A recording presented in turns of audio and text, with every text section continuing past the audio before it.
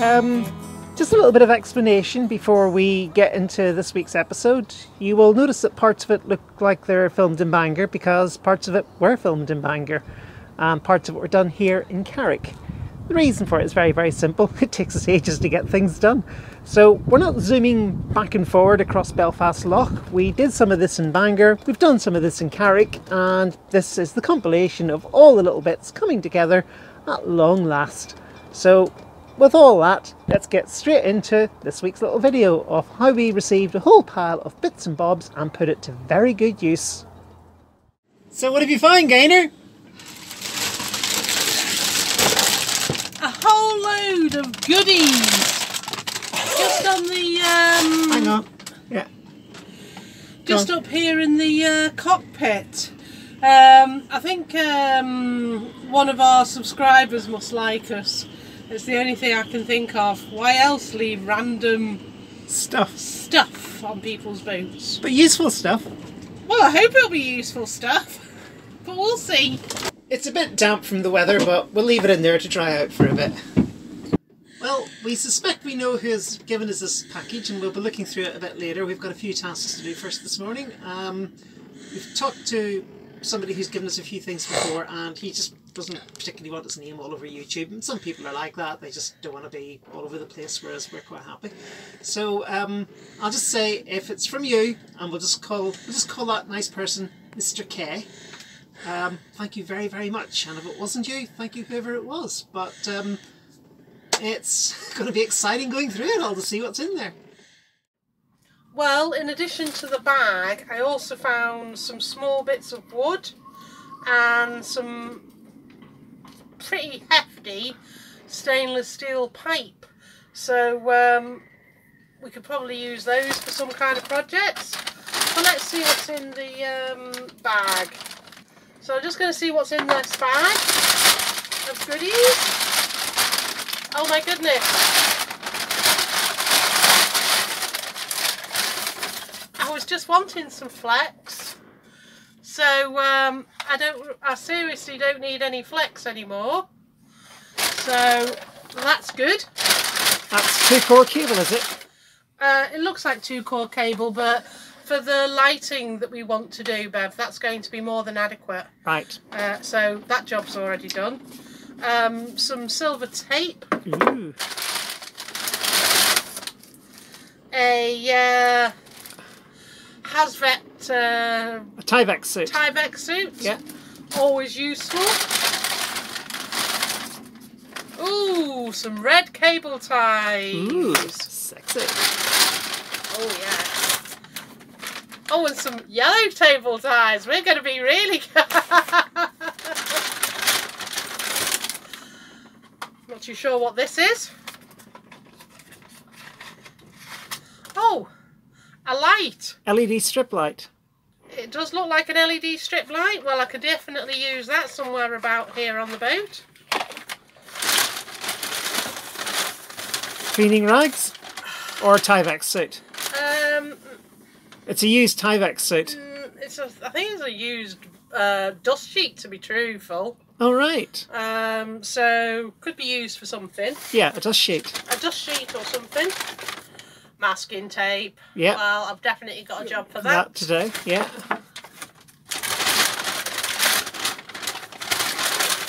More tape, more tape.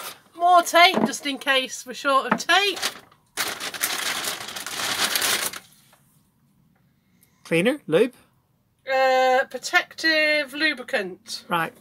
So this is a can of protective lubricant. Can use that somewhere.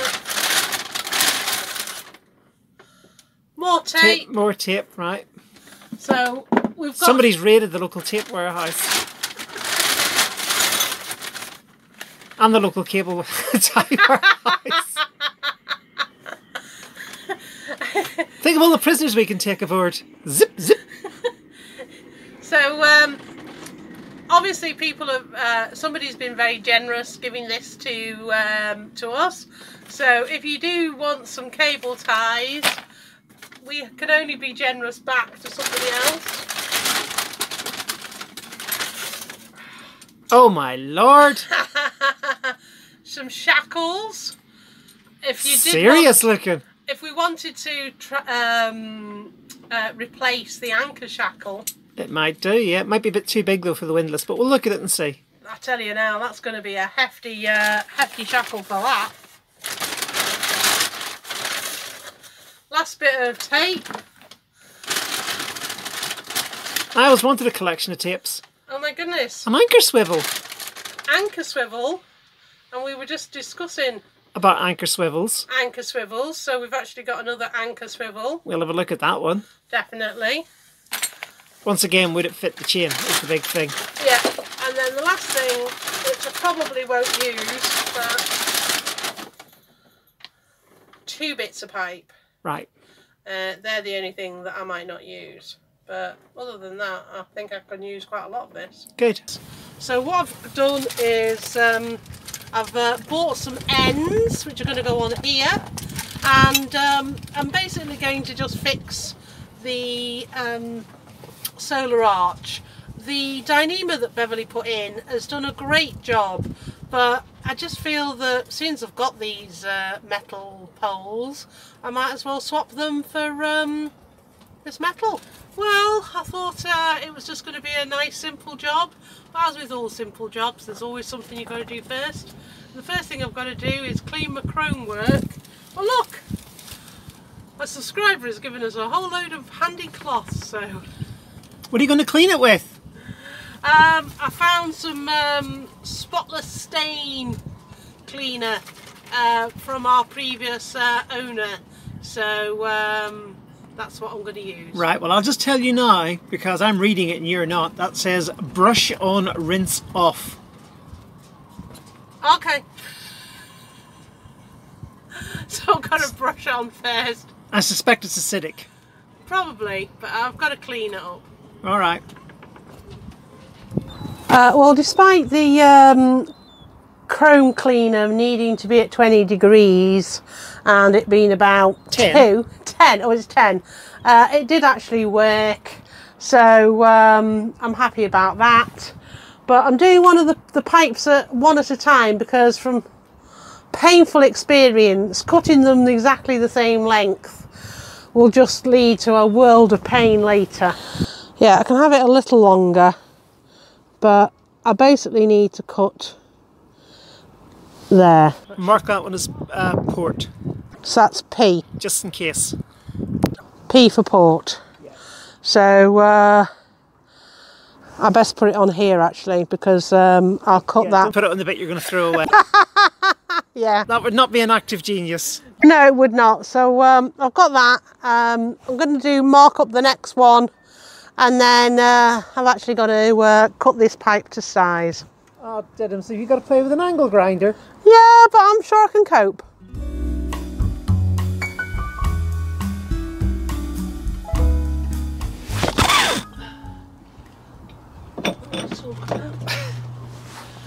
Well, show off your acrobatic self. It has improved my acrobatic self. But it just shows you why you should always measure each side. This is my port side and that's my starboard. They started the same length, but just because the thing's not symmetrical, I'd have got into right diffs if I'd have measured those. Yeah, obviously we've done the cross braces, we haven't put them in exactly the same positions. Exactly, so always measure it thing. Always have some spare grub screws, because one of my grub screws went for a wander. But that's there, man. Just got to do that grub screw up there, which is what I'm saying. But now I've got to do is remove Beverly's Dyneema. Well, I'm going to be using the bit of wood, and what I'm going to do is I'm going to be making a wooden box, and this is what's going to be in our wooden box, so that we can have our power, a couple of extra power sockets are on the boat, and that way we won't have to drill any more holes in poor old Salty Lass. I've got my circular saw set up on a 45-degree angle, so that I can cut wood at a 45-degree angle. I know that seems kind of obvious, but it's just the way it is. Because what we're doing is we're cutting 45-degree diagonals so that we can cut corner pieces and put them together. It'll all become clear. Well, first things first, ready to go. Well, these are our little bits. I haven't got them in place yet, but there they are. And I think the job is going to look good once I've sorted it. So I finally managed to stick my little bits of wood, which I did in Bangor, together, varnish them all up, and now you can see that this is going to be our electrical socket. Looks a lot nicer than a white placky box, and hopefully you'll see this in a future episode when we finally get round to doing the AC electrical circuit, which will probably be next year, knowing us. Well, if you're ever plumbing, putting in more cables into your boat, I would highly recommend having a good piece of reasonable plastic, because it just makes mousing so much easier. We put this bit of plastic through the boat, and we then put the wire in afterwards. We just attach it and it's just so much easier. That's 2 1-metre giant cable ties. Yeah, which we snipped the cable tie bit off and just glued them together in the middle. Yeah, but at least I found a use for the big massive cable ties that the previous owner left us, rather than say bondage, which is what I was thinking of initially. I think that one's for the cutting room floor. Ooh, look at that, a little bit of mood lighting. You want me to turn it off? No, I'll do it here in the cabin, which is where you want it. Oh yeah, and it's on again. Oh yeah, and it's on again. Anyway, this is that light that the guy gave us. It's just created some mood lighting.